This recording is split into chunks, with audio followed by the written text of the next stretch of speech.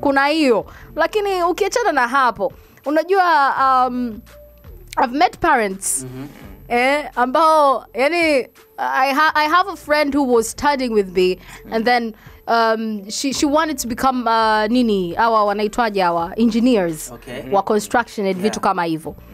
Lakini unfortunately enough the parent kwa sababu hakutaka aendelee kusoma shule fulani akampeleka shule anayotaka yeye. Ile shule baadaye kagundulika haijasajiliwa hiyo kozi kwa akashindwa kufanya mitihani ya form 6. So kufeel guilty baba mtu akasema mwanangu najua unapenda masuala ya media, unapenda mambo ya art, ya sanaa. So which one can you go? Like can you study between the two? Because now your construction nini you cannot do it unless unataka urudie tena nani. Kwa sababu she also likes art. Akasema mimi let me do media. Kwa mzee wake akamtafutia chuo kizuri tu kaenda kasoma karudi TZ kufanya kazi. Hatujafikia level hiyo ya media. Kashindwa kufanya kazi.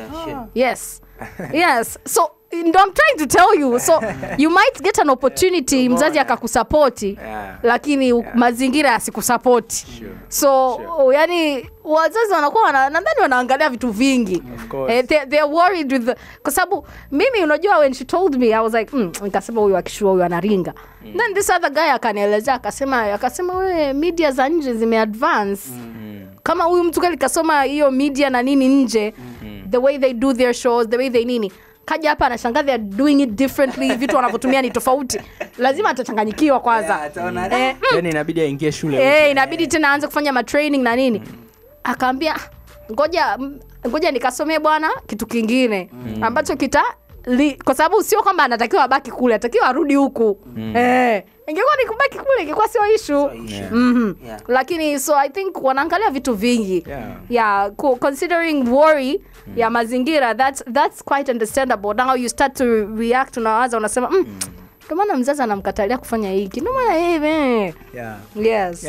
Hiyo pia wanaangalia wao walikotoka, anatazama kwamba yani muda wetu sisi ulikuwa vipi wakati sisi tuko kule tulikuwa tunafanya hivi na hivi, ukifanya hivi na kwa hivi. Kwa hiyo anachojaribu kukifanya ni so amsikizi mwanae lakini anajaribu kuchagua right path. Lakini reality ni kwamba your mother your father can be wrong.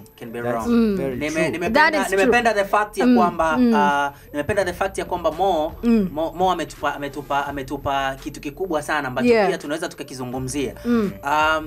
Inapokuja kwenye swala la kwamba mzazi anaweza kukosea. Ni wazazi wachache sana mimi nimeona kwenye movies kwa sababu napenda movies na vitu kama hivyo. So ni wazazi wachache sana wanaweza ku-acknowledge ya kwamba nimekosea na wanaweza kumpa nafasi mtoto ya kuona ya kwamba mzazi anaweza kuomba msamaha. Kwa mfano hiyo ni movie ni very hard. Mzazi akamwambia mtoto ya kwamba I'm sorry nimekosea. Itamsaidia yeye